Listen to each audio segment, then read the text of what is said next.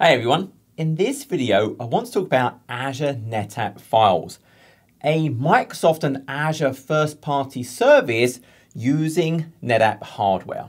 As always, if this is useful, please go ahead and like and subscribe. It's very common for us as an organization to use file-based protocols. We use SMB, we use NFS. And often I think about, well, I want to move to the cloud, but I don't want to re-architect my application to move away from those protocols. So we're looking at ways, well, how can I get a great NFS, SMB, maybe dual protocol solution in Azure? And so Azure NetApp Files brings me those capabilities using the familiar hardware. So what we're thinking about here is actually in the Microsoft data centers, we have these clusters of NetApp filers, the NetApp storage controllers. So I can think about there are these real clusters that we don't see like any other Azure service. We abstract away the physical fabric, but there are absolutely these NetApp clusters deployed across multiple data centers and regions that is going to power this Azure first-party service. It has a resource provider. This is just like any other Azure service. Now, when I think about the construct to actually use this, there's a hierarchy to create in the underlying volumes that we're actually going to connect to consume this service. Now, if I think about Azure constructs first, we're used to the idea that we have an Azure subscription. So we have our Azure subscription, and we think of that as a certain boundary. So I think about, yep, there's my Azure subscription. That's a boundary for many types of things. And then within a subscription, I can create resources across multiple regions. So once again, then I have the idea of, well, I create things in a certain region within that certain subscription. And so the first part of this Azure NetApp File solution is I'm going to create an Azure NetApp Files account. So that's our first layer construct. So within a certain region and within a certain subscription, so it is bound within the region, it's a regional resource, we're going to go ahead and create an ANF, an Azure NetApp Files account. Now I can have multiple of these accounts. I can have up to 10 ANF accounts per region, but as I'm saying, it is bound within a particular subscription, a particular region.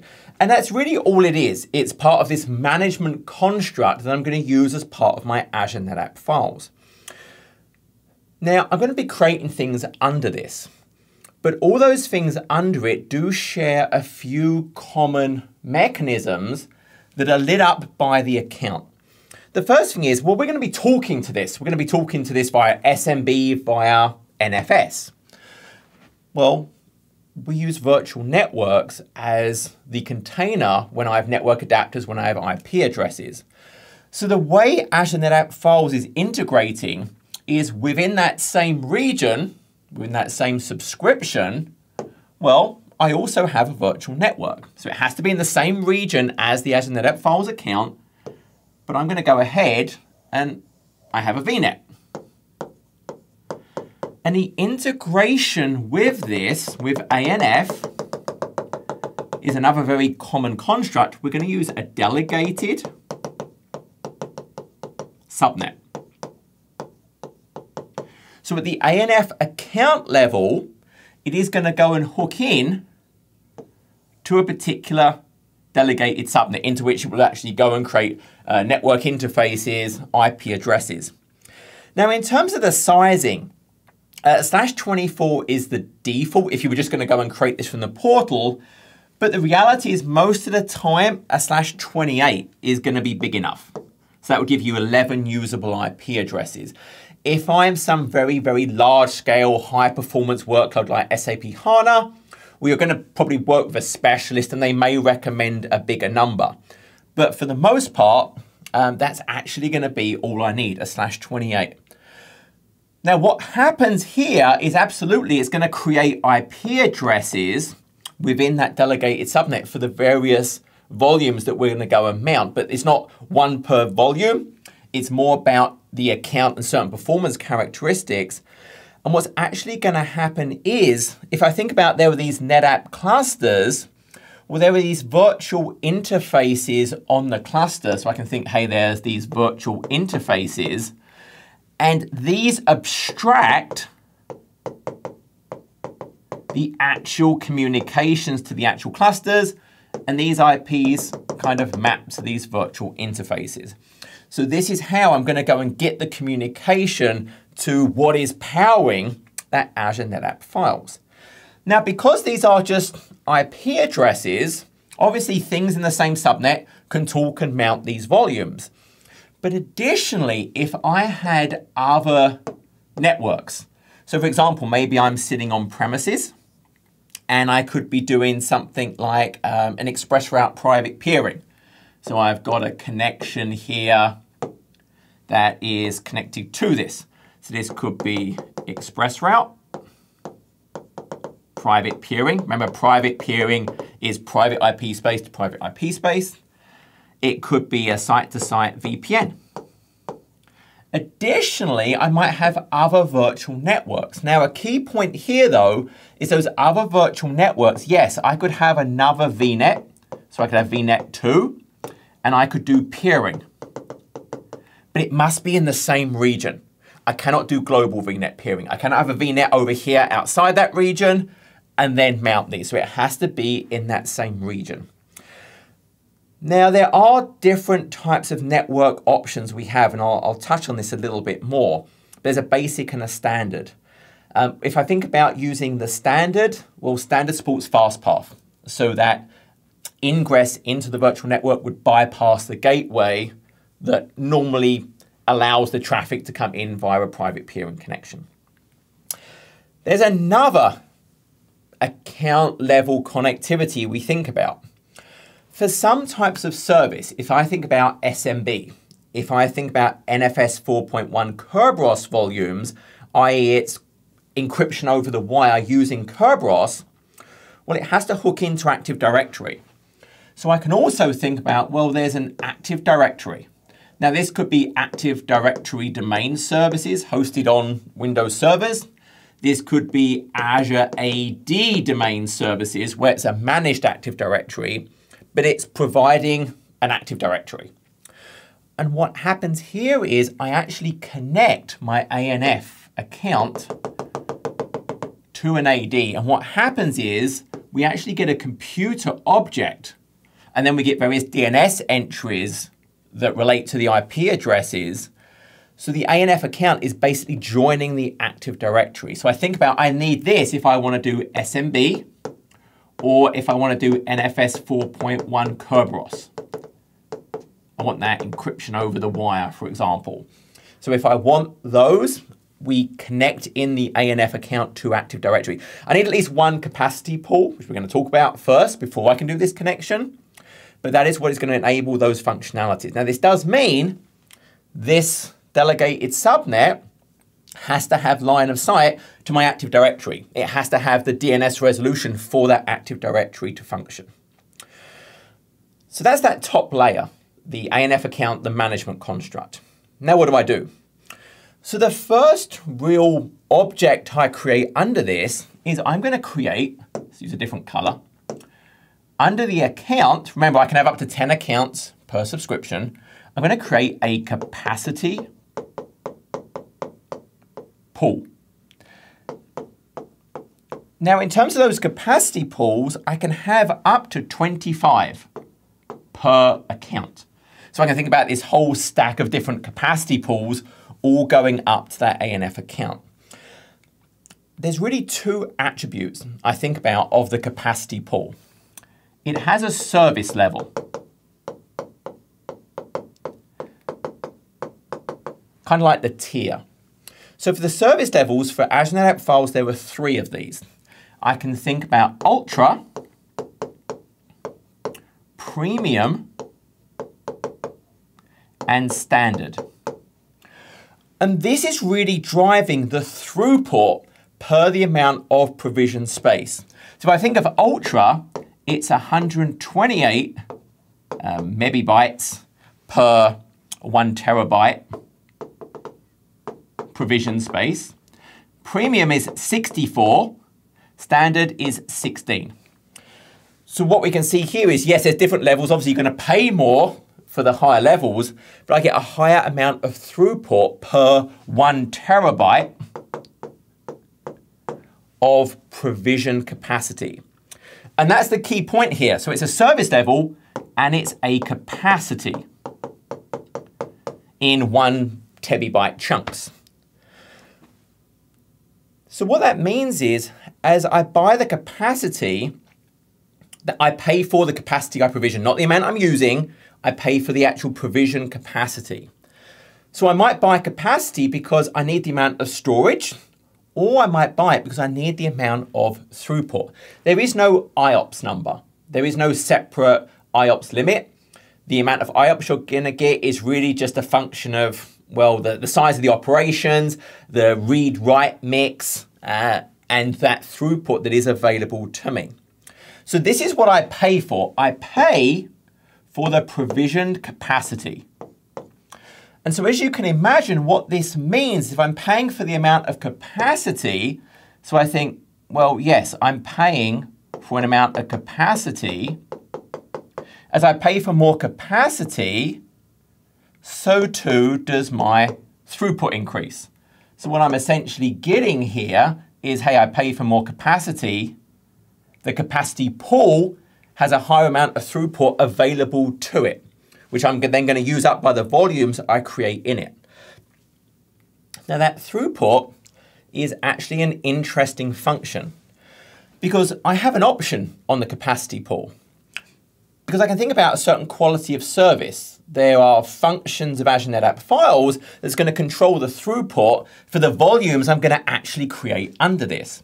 So I can also pick, well, for the QoS, do I want automatic or manual? If I think about this picture, so I've purchased a certain amount of capacity at a certain service level. So obviously if I pick Ultra, that throughput is going to be more, the line's more that direction. If I pick Standard, whatever, but I'm going to get a certain amount of capacity. If it's per terabyte, well, if I bought 10 terabytes, well, that's 1.28 gigabytes a second. If I bought Standard, well, it's 160 megabytes per second. So it scales up. I'm then going to create volumes underneath this. So I have the capacity pool, then underneath that, I'm actually going to create volumes. Let's actually move this bit over a little bit. It's in my way. So we're going to move that over to here so I can draw my picture a little bit nicer. There we go. Give ourselves some more space. So it's going to go to that. In an automatic mode, so if I think auto, this option right here, when I create the volumes, based on the capacity of the volume, it will use this mapped amount of throughput assigned to the volume. So I can think about, okay, I'm going to go ahead and under the capacity pool, I'm going to go and create volumes. In the automatic, if the capacity of volume was this, well, then the throughput would be that. If I created a bigger volume, well, I'm going to get more throughput. If I create a little one, it's always squares. The amount of throughput is going to match and correlate to the capacity. So that's the automatic mode.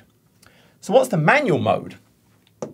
The capacity pool still has the same dimensions. Based on the service level and the capacity, I have a certain amount of throughput. And that line is exactly the same. Hey, as I go bigger, so let's say this is my square, that's my size I went to, that's what I have available to me. If I select the manual option, well, now at the volume level, I pick the throughput. Because maybe I don't need them all equal. Maybe I have some really small volumes I'm going to create, but I actually need more throughput. So it's smaller, but I need more throughput. Maybe I'm going to create some where it is more of that kind of square. Maybe I'm going to create some where, hey, I don't need much performance. And then maybe, hey, so my sum is the same. I still only have a certain amount of throughput for the capacity pool, based on the capacity I provisioned.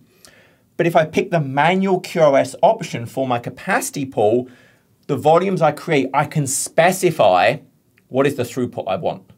So I can pick whatever combinations I want, as maybe I have some volumes that need really, really high performance in relation to their capacity. Some might need lower.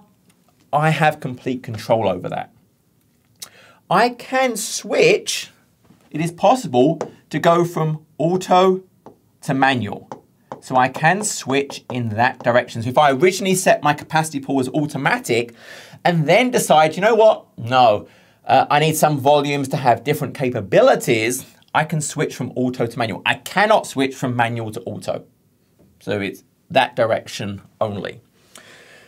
So here I have these capacity pools, and obviously the pricing is based on what is that service level. We can go ahead and look at the pricing, and the pricing shows us based on if it's standard, premium, or ultra, I pay for the amount of gigabytes per month. And again, the capacity pool I can provision in 1 terabyte chunks. So I have that capacity and that capability to do that. Now, what's important to think about here is I actually have a lot of flexibility. So we're used to the idea of many services that I can provision it and I can go upwards, but I can't shrink them. That is not the case here. When I think about this capacity, well, that capacity can go anywhere from 4 terabytes minimum to 500 terabytes. So I have this great flexibility, and I can both dynamically increase and I can decrease. As long as the underlying volumes in the capacity pool are less than or the same as what I want to shrink it to, I can decrease that size. So I can do that dynamic resize. I can also dynamically change the service levels. So I can go up and down the various service levels. Now, in terms of going down, yes, I can go from premium or ultra to a lower level, but I can only do it after 7 days. So I can go up at any time, but once I've gone up, I have to wait 7 days before I can lower the service level of the capacity pool. So yes, I can dynamically change all of these things. I can dynamically change the size, up and down. I can change the capacity, the service level, up or down. But to go down, hey, I have to wait 7 days after I've already raised it. But I do have that capability. So then to actually use this amount of provision space, we create a volume. And the key part of a volume is what I specify for a volume is a quota. And that quota can be anywhere from 100 gigabytes up to 100 terabytes. And once again, these are dynamic. I can both dynamically increase and decrease a volume. Now, obviously, I can't shrink it below the amount of actually used capacity. But if I've deleted a whole bunch of stuff or I just wasn't using it, I can shrink it back down. Remember, the volume inherits the service level of the capacity pool. So the capacity pool has one single service level. If I want a mixture of ultra and premium and standard, well, I create different capacity pools under the account. So I can absolutely have that, but a capacity pool is one service level. If I was in that automatic QoS, its throughput is just based on its capacity. If I picked manual, well then yes, I can go and pick what is the throughput I want up to the total available that is currently unused in that capacity pool. I could automate this. I could write things like a logic app or an Azure function that looks at, hey, what's the provisioned and used amount of my quota? If I'm getting maybe within 90%, hey, let's increase the volume. It could even be smart enough to say, hey, I need to increase the volume, but the capacity pool is maxed out. well, let's increase the capacity pool and then increase my volume. So I can automate all of those various things. It inherits the service level of the capacity pool, but I can move.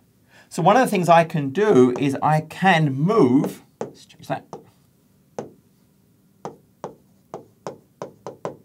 capacity pools. It has to be in the same account, but I could absolutely say, hey, I'm currently on standard, for example. I want to be premium or ultra, and there is a premium or ultra capacity pool under the account. I can move it. Now, once again, if I move a volume to a higher tiered capacity pool, I have to wait 7 days before I move it to a different capacity pool of a lower one. So once again, hey, I may have the option for QoS if my capacity pool is configured for manual QoS, then I'm going to have that option to pick, hey, how much throughput do I want up to the maximum available in the actual capacity pool. So I might have that. Now there could be other options here. If I didn't set this to manual, obviously one of the things I could just do is, hey, we pick a size, maybe based on the amount of data we need to store, or we pick a size based on the throughput we need. So I might make the quota bigger than the storage to get the higher throughput that scales linearly with the capacity based on the service tier. So I could just make it bigger. If I find I'm having to make it a lot bigger, well, then maybe I just need to pick a different service level. If I'm on standard or premium and I'm making these volumes huge just to get the throughput, a better option may be we just go up to a different service level, move it to a different capacity pool to get the throughput we need. Now, another attribute, obviously, of the volume is the protocol. So we have options of SMB 3. Remember, if I do SMB, I have to link it to Active Directory. It needs the Kerberos. Then there are NFS. So there's 2 different versions of NFS I have available to me. There's version 3, X, and then there's 4.1. I can also do dual protocol support for volume. So it could be both SMB3 and NFS3, or SMB3 and NFS 4.1. So I can pick if I want dual. There's also a network mode of basic or standard. And this is all about the features that are going to be available to me. So standard has features like network security groups, user-defined routes, the number of IPs I can actually have overall in the virtual network. There's a nice document that goes through the differences. So if we jump over, it talks about, hey, standard and basic.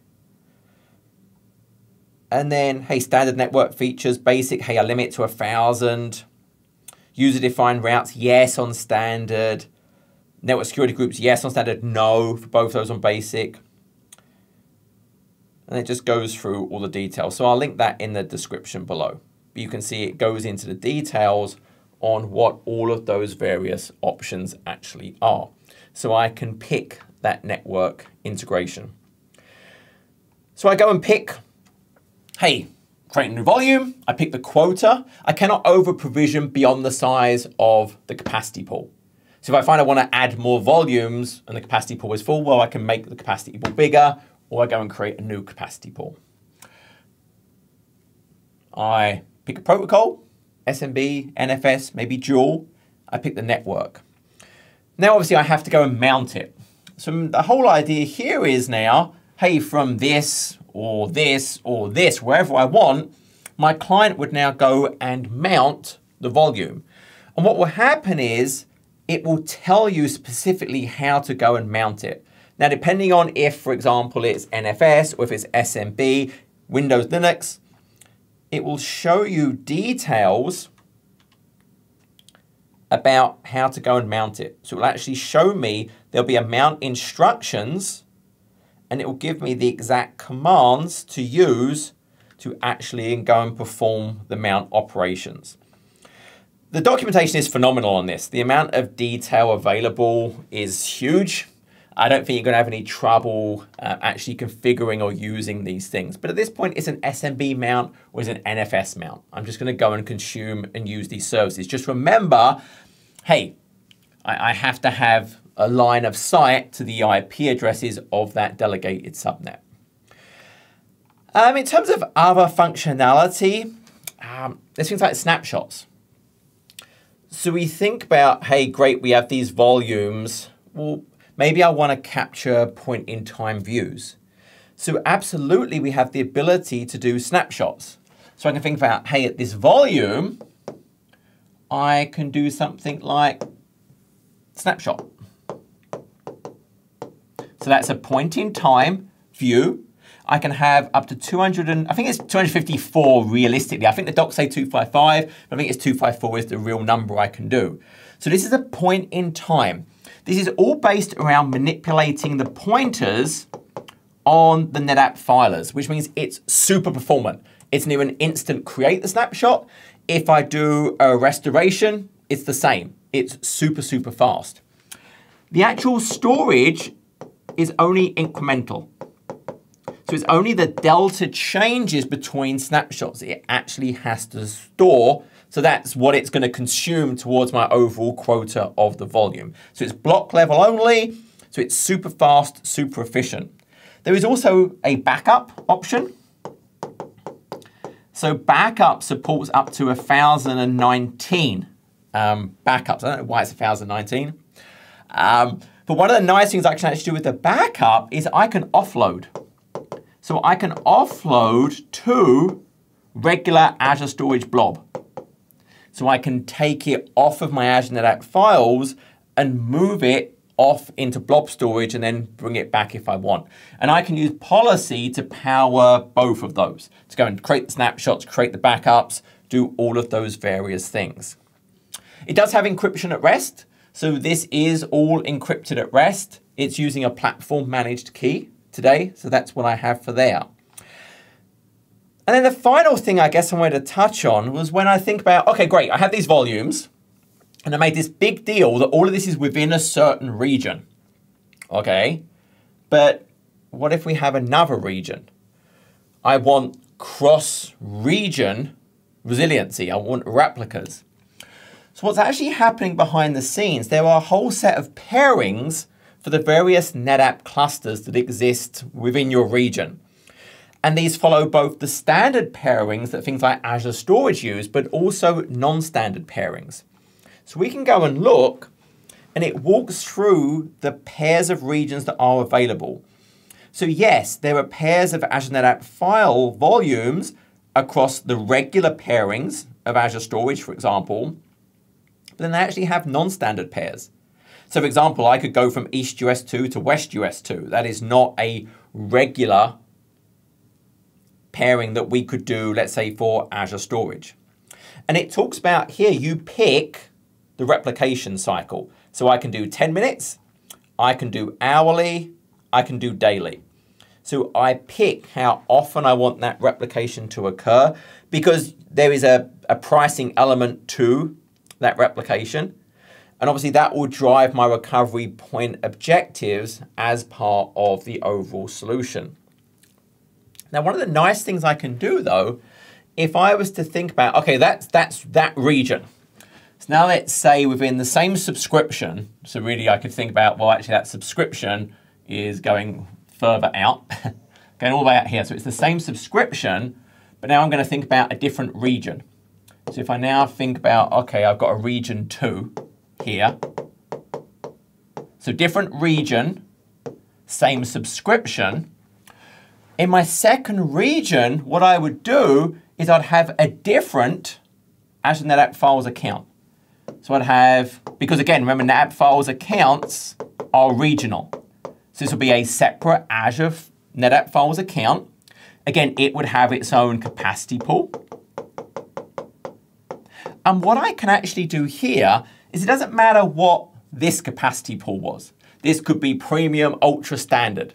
So I'm running a volume on premium or ultra. But why would I want to pay for that for my cross-region replica? I'm just wasting money. I'm not really using it. It's there for a DR scenario. So what I could do is I could set this to standard.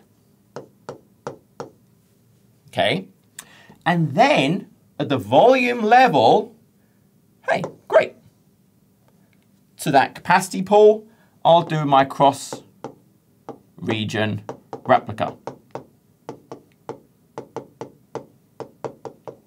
So it could be standard, premium, ultra, but I'm going to replicate to standard. I want to save money. In the event of an actual failover and I actually have to start using it, well, remember, I can change the service level of the capacity pool. So if I do a failover, at that point, I could change this to premium or ultra. So I'm going to optimize my cost until I actually have to use it. So this is a really nice feature to be able to optimize, hey, what I'm actually paying for. Now you might be like, well, when would I use this? Why would I use Azure NetApp Files? There's things like Azure Storage. There's other solutions. And it really depends. Things like Windows Virtual Desktop, FS Logic integrates very tightly with Azure NetApp Files. Things like SAP HANA, a data center migration, high performance computing. A lot of the times it's going to be driven by the performance, which is super, super high, and latency. So these commonly talk about sub-millisecond latencies. There is a comparison document. So if I'm not sure what to use, I can go and look at the comparison document. It talks about Azure Files and Azure NetApp Files. It talks about the protocols. So obviously Azure NetApp Files does dual protocol access. It talks about the regions it's in, cross-region replication, the SLAs, I think it's a 4.9 for Azure NetApp Files. Different types of capabilities, protocols, encryptions, snapshots, different SKUs, all different tiers available. But I think down here it talks about latency. So your single millisecond latency is when you talk about Azure Storage. It talks about sub-millisecond for the Azure NetApp Files. So it's really going to depend on, well, what is my workload? But I'm going to think in certain scenarios, maybe it's the protocol that's driving it. Maybe it's encryption over the wire that's driving it. Maybe it's the overall performance that's driving it. Maybe it's latency that's driving it. Maybe it's just familiarity with, hey, I've got some integration with on-premises that I'm moving this. But this is a first-party Azure service that's available to me. And hey, I use it like I would use anything else. Yes, there's Azure NetApp hardware, but you don't see it. It's a resource provider. I go and create an account, capacity pool, and I create volumes on it, and I go mount them. That's it. I just get a super amount of flexibility in terms of capacity, in terms of service levels, grow it, shrink it, up the service level, down the service levels, move them around. I get a lot of flexibility in how, if I want to, have the QoS based on the volumes. And yeah, it's using a delegated subnet for the communication. It does require that Active Directory integration for SMB as part of the ACLs. And then if I want to use NFS 4.1 Kerberos to have encryption over the wire, it needs that computer account to enable that Kerberos-based encryption. But that was it. I hope this little update was useful. And as always, until next video, take care.